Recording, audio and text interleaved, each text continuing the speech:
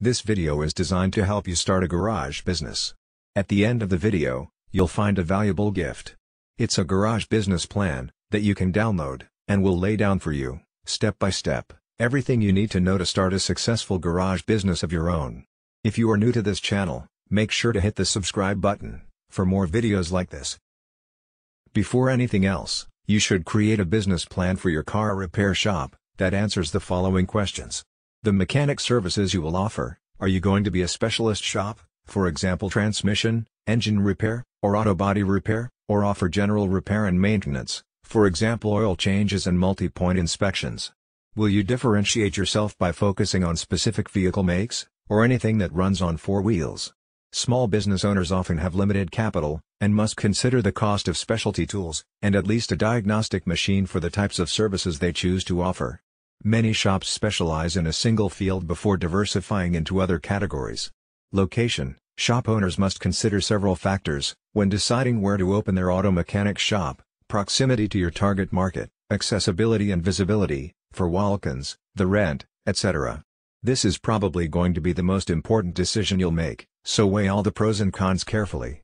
It's also important to decide whether you will have your own car repair shop or rent one out. Upfront costs: aspiring auto repair shop owners need $50,000 plus to start their garage business. Funding sources: how will you raise money? Will you dip into your savings to set up your garage? Is a bank loan an option? Tip: try negotiating credit terms or a hire purchase deal with the heavy-duty equipment suppliers. Starting an auto repair shop requires capital. It's important to know the startup costs of a garage before you dive in headfirst. A lack of financial planning has seen many small businesses fail within the first few years since their establishment. Competitors: drive around or look them up online. While a little healthy competition never hurts anyone, you should definitely be aware of who your competitors are, and understand how they affect the potential of your own business.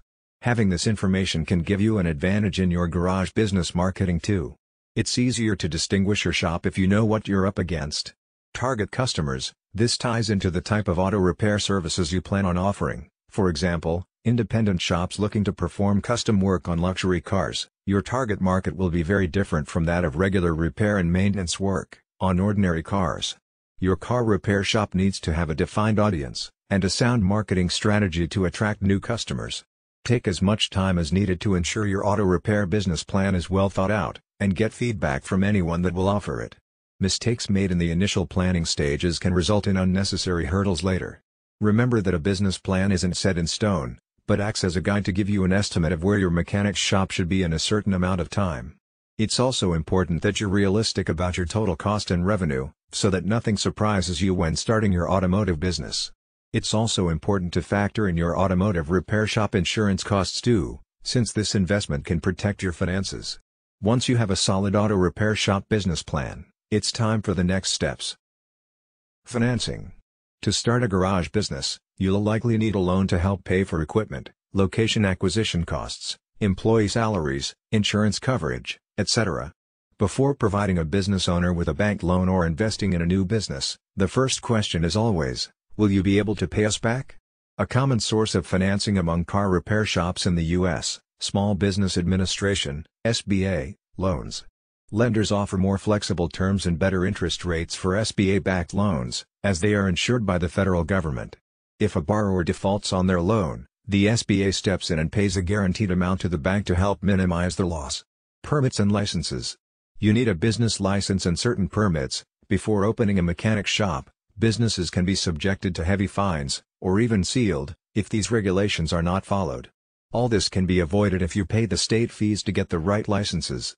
For instance, since every automotive repair shop operates out of garages, a certificate of occupancy, CO, is mandatory, as it proves that all legal and safety regulations have been met by the garage, and it is fit for customers to visit. Car repair shops must follow mandatory federal and state-level environmental regulations as well. Hire the right people. You'll need to hire the best mechanics and front office staff to provide the best experience that encourages repeat business from your existing customers. Finding the right employees should be a top priority for you, as auto repair technicians will influence how well your business performs. To remain profitable, it's important to provide solid customer service and deliver results, for which it might be a good idea to hire people with good work experience and an attitude to learn and grow. The next part of the video is not specific to a garage business. Nevertheless, this knowledge is essential for success in the garage business, as well as in any other business. Ignore it at your own peril. Operating a successful garage business will depend on the following 4 conventions. 1. A practical plan, with a solid foundation. 2.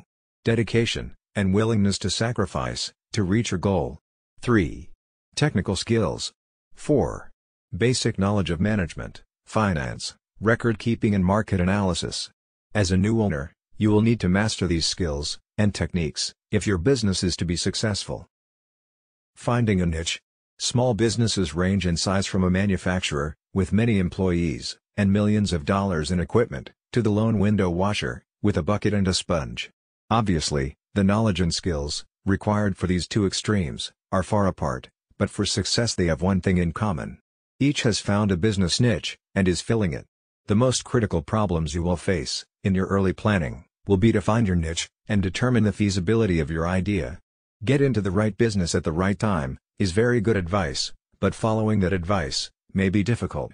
Many entrepreneurs plunge into a business venture, so blinded by the dream, that they fail to thoroughly evaluate its potential. Is your business idea feasible? Before you invest time, effort, and money, the following exercise will help you separate sound ideas from those bearing a high potential for failure. Identify and briefly describe the business you plan to start. Identify the product or service you plan to sell. Answering yes to any of the following 3 questions means you are on the right track. A negative answer to all of them means the road ahead could be rough. 1.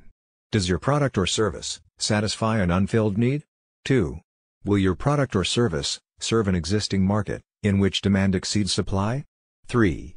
Will your product or service be competitive, based on its quality, selection, price, or location? Market analysis. For a small business to be successful, the owner must know the market. To learn the market, you must analyze it, a process that takes time and effort.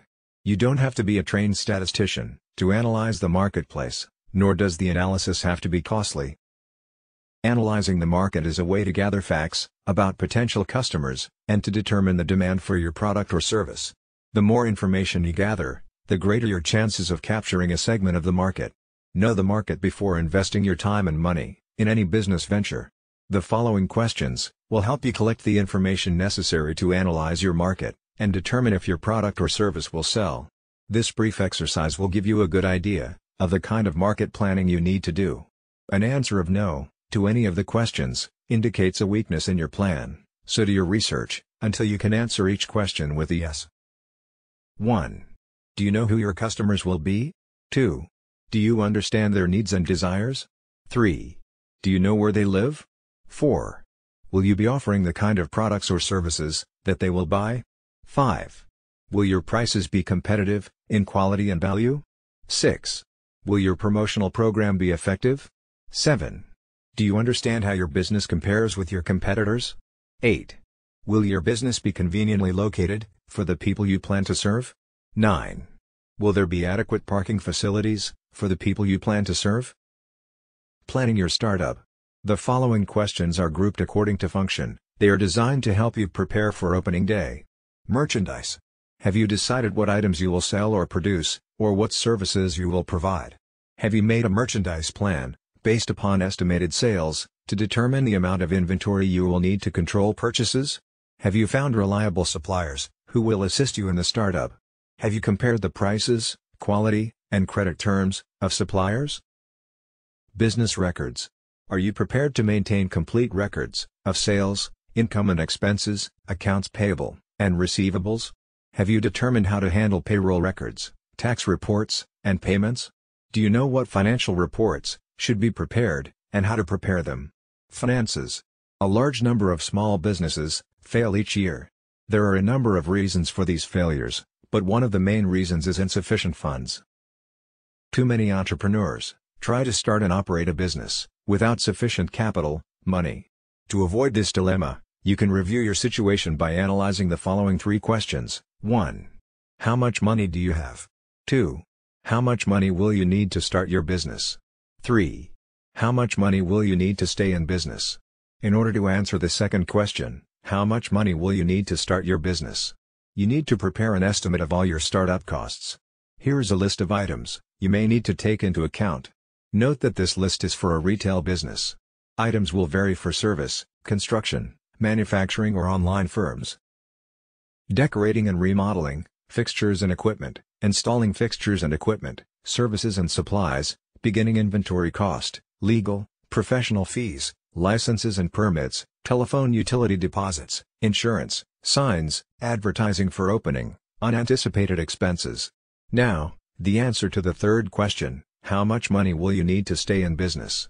Must be divided into two parts, immediate costs, and future costs. From the moment the door to your new business opens, a certain amount of income may come in. However, this income should not be projected in your operating expenses. You will need enough money available to cover costs for at least the first 3 months of operation. The following list will help you project your operating expenses on a monthly basis. Typical expenses for 1 month may include your living costs, employee wages, rent, advertising, supplies, utilities, insurance, taxes, maintenance, delivery, transportation, miscellaneous. Now sum up the total estimated monthly expenses and multiply it by 3. This is the amount of cash you will need to cover operating expenses for 3 months. Deposit this amount in a savings account before opening your business. Use it only for those purposes listed in the above list, because this money will ensure that you will be able to continue in business during the crucial early stages. By adding the total startup costs to the total expenses for 3 months, you can learn what the estimated costs will be to start and operate your business for 3 months. By subtracting the totals of the lists from the cash available, you can determine the amount of additional financing you may need, if any. Now you will need to estimate your operating expenses for the first year after startup. The first step in determining your annual expenses is to estimate your sales volume, month by month. Next, determine the cost of sales. You may want to use a spreadsheet to do this. After startup, the primary source of revenue in your business will be from sales, but your sales will vary from month to month because of seasonal patterns and other factors.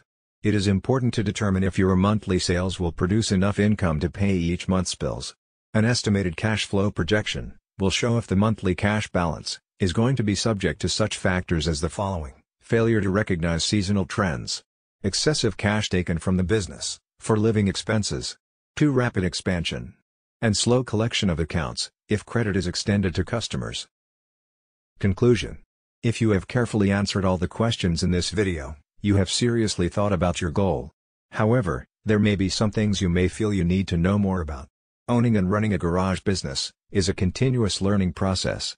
Research your idea, and do as much as you can, yourself, but don't hesitate to seek help from people who can tell you what you need to know. As we conclude this video, it's time you get your free garage business plan gift. Go to the description below this video to get it now. It is completely free, no strings attached. Thanks for watching. If you enjoyed this video, please like and hit the subscribe button for more videos like this.